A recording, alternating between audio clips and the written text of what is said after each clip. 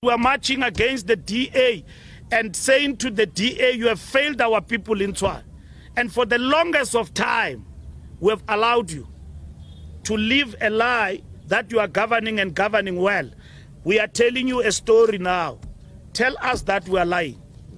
Here is your story. It's well recorded. Here in Tshwane, the capital city, you are in charge. Leave Makwarela and his shenanigans. Because this Makwarela guy, you knew him for the longest of time. He's your man. He was working for you just like Solim Simanga. You've got all their scandals. And then when the time comes, you release them. Makwarela, you knew this guy was there. The day he was put to become the mayor, you're now exposing him. We as the NC, when we send public representatives to parliament, including to local municipalities, we vet them.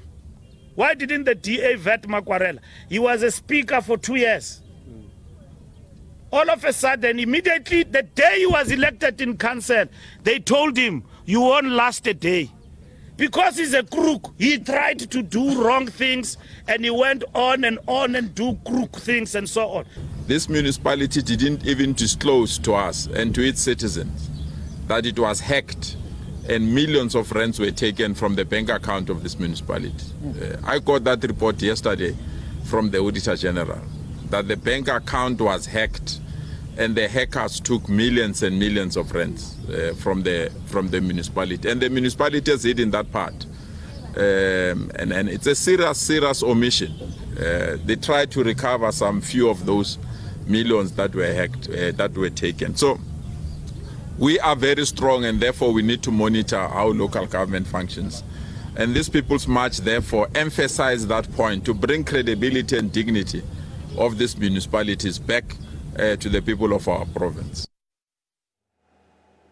President wa ANC Cyril Ramaphosa u kombele vandla ra makhomunisi ra China na man'wana mavandla ya politiki eka matiko ya misava ku herisa vusweti, vangwa ra rifumo na ku pfumaleka ka nhluvuko emisaveni.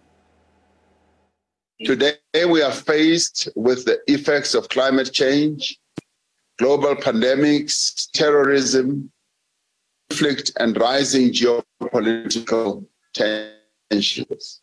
At the same time, we are called upon to end poverty, hunger, unemployment, illiteracy, and the inequality that exists within and between nations.